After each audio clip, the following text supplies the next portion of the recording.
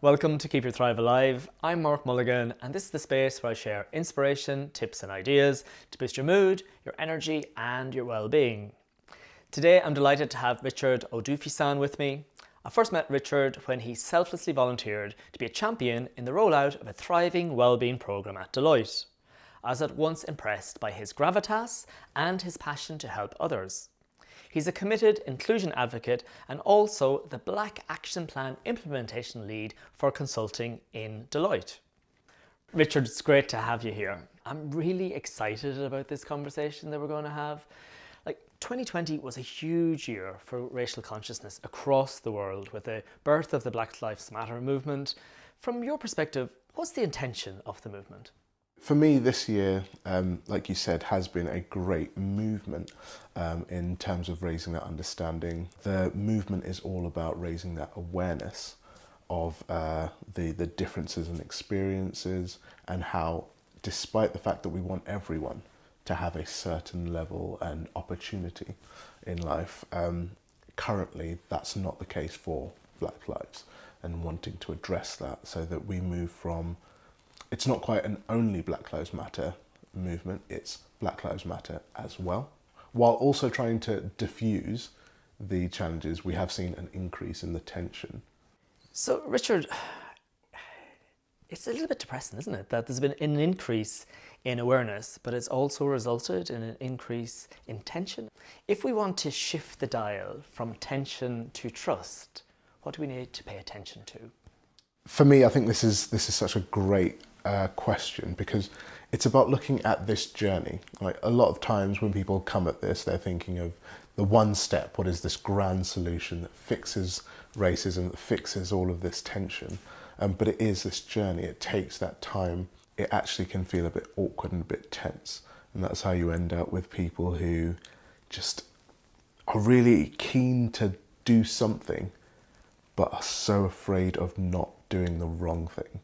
I know from my own experience, when the Black Lives Matter movement started initially, I really wanted to do something. I felt very strongly about it, but I also felt fearful of doing or saying the wrong thing. And in my case, fear won out and I ended up doing nothing. So what is it that each of us can do if we're to play our own part?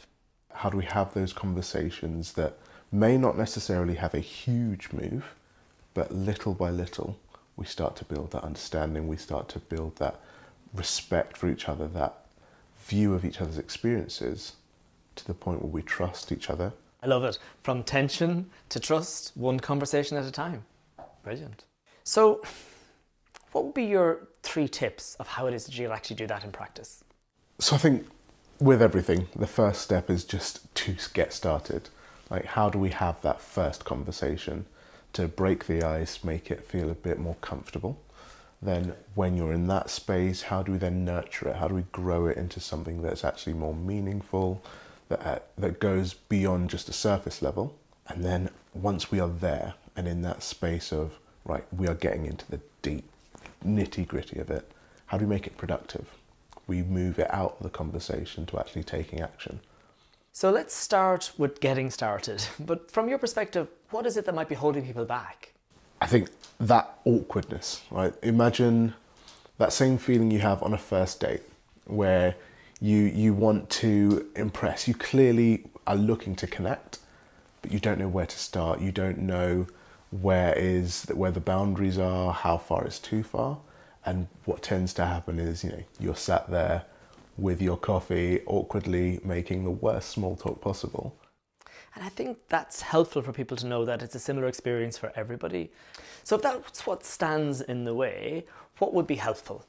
You have to come at it with a certain level of vulnerability and grace, right? And this isn't just from the person who's wanting to know, but it's also the person who's being asked. If I'm coming to you from this space of, I really want to know, and in that I am acknowledging what I do not know, I'm acknowledging my ignorance, I have to be vulnerable in that, but equally the person who's opening up to you, you are revealing so much of yourself, so much of you that you may have kept hidden for reasons of safety or for that feeling of fear of standing out too much and again, being rejected. But the other side of that coin is the grace, because you can't ask someone to be vulnerable without giving them that grace to occasionally step back if they need to. It is terrifying to be vulnerable. It doesn't matter what situation you're in. So whether you are the person asking and entering a space that is completely foreign to you, or the person who is opening up a part of their life that is precious and personal, there needs to be that grace that says, you go at your pace. Share as much as you feel comfortable to at this point, and I will be patient with you. I love that. So vulnerability, grace, and patience as a way to approach these sort of conversations. So moving on to this second area about how it is that we can develop an understanding and trust. I'm curious in exploring that. And I just remember this experience when I was in my old business, and I went with my ex-business partner to pitch to a client. And they asked us about our diversity philosophy. And my business partner, he said, you know, I don't see colour, he said. And it was really interesting because I think that his intention was very positive, and he was pretty much saying, I don't discriminate when it comes to somebody's colour. But I'm curious, what do you feel when you hear a phrase like that? I smiled a little when you said that, because I've definitely seen this before, and I understand the intention behind it. But the problem with that phrase is what you're saying is, I don't see a part of you. I don't see something that is you. And it's important. It's not about necessarily ignoring our differences, but actually accepting that we are different and acknowledging that, celebrating it. So let's name our differences, because on the face of it, we are quite different, aren't we? I mean, I'm black. Yeah, I'm white. I am a straight man. I'm gay. I am British Nigerian. I'm Irish. I'm privately educated. I was state educated. I'm young and fly. Okay, so that makes me middle-aged and dry. Okay, thanks very much, Richard. So what about other differences between us in terms of how it is that we might have to, or feel that we have to behave? Yeah, there's a lot of behaviours that we are taught from young. I say we, as a tall-ish black man, I have to be a lot more aware of how I come across to others. So whether that's walking on the street, I have to be aware. Am I wearing a hoodie? Do I have it up? Are there people around who may feel threatened by me? So you think about how safe other people feel around you. Whereas for me, if I'm out late at night, my concern is predominantly how safe do I feel? Okay, wow. What else? I mean, even this voice, right? This has kind of been put on because it's a safer, more secure sounding voice. When people hear this, they think, yeah, this is a professional. This is someone who I can take business advice from, as opposed to like the South East London voice, you know, like you hear this and you've just got the assumptions that come with it. Wow, that's a big difference, because I've actually consciously held on to my Irish accent, and for me it's part of my identity. And I think the choice is still there, but it's more around what choices do you have to take to give yourself the best opportunity. And for me, the voice is definitely one of those. So there are lots of differences, you know, differences in terms of how people would perceive us, but also differences in terms of how we feel we have to behave. It is so much better when you can find that connection point, and suddenly the differences are reframed, not as separating factors, but as those things that make us uniquely us. So let's move on to the third and final area. What are your tips for having a more productive conversation? So I think, number one, be aware of your intention in that conversation. As we see in this social media era, discussions often tend to be a case of, I want to win and I want to prove that I am right and you are wrong. Whereas in this space, you really need to shift into an intention of understanding and keep that front of mind. So it's not, I have a point of view and I am fighting against yours. It is, I want to understand where you're coming from. What is your experience?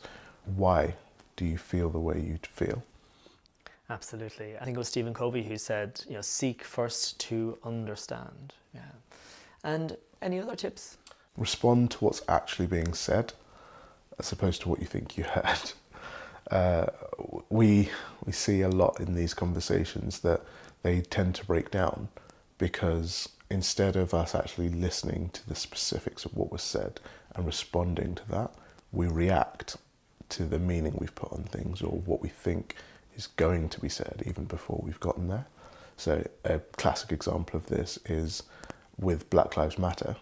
A lot of the time the response to it is, well, all lives matter. How can you say that only Black Lives Matter? But that's not been said. No. What was said that Black Lives Matter, which objectively on its own, if you do believe that all lives matter, should be part of that statement. You should hear the as well. But what we're saying is that in this moment, right, there is a house on fire that needs support, that needs a firefighter to come and put that fire out. That is not the right time to then be pouring water on all the houses on the street while ignoring the one on fire. Beautiful metaphor. And do you have a third recommendation in terms of tip? Yeah, I think it's so important in those conversations to stay reflective, to stay self-reflective, to try to understand where that person is coming from and going through. This is different from putting yourself in their shoes, because what we don't want to do is take them out of the story and put yourself in the centre, because then you lose it. You lose sight of who you're trying to understand. What you instead want to do is stand beside them as they are showing you something. Stand beside and still have them as that focal point, because you are still seeing it from their perspective. I know from my own personal experience that sometimes when I hear somebody's story, I feel a combination of rage and guilt. So I guess what you're saying to me is not then to make it about how I'm feeling, but to bring my attention back to the other person and how it must be for them and how they're feeling. Exactly. I think particularly with guilt is it's a typical response, but I don't think it's a particularly productive one, as opposed to that empathy and sympathetic response of going, I understand you. I can see where you're coming from, what you're feeling, and I want to act out of that sympathy, that empathy for your experience, as opposed to trying to assuage my guilt. Absolutely. Thank you so much, Richard. Our conversations before today and today's discussion have been incredibly useful for me to really understand and celebrate diversity and know what it is that I can do on a day-to-day basis to help move the dial from tension to trust more of the time. Thank you so much. Thank you for having me. So, to wrap up, let me summarize the key takeaways from this video.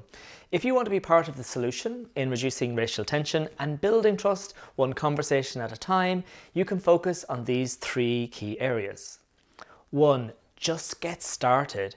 It's uncomfortable for everyone. Allow yourself to be vulnerable with grace and patience. 2. Nurture understanding and trust by acknowledging and celebrating both the differences and the similarities. And 3, go in with the intention to first understand, to respond to what has actually been said and not the meaning you're putting on it. And finally, stand beside them to understand what it really feels like for them. Now I'd love to hear from you. Please leave your comments in the section below this video. What did you find most useful? What small changes are you going to make? And who would you like to share this with?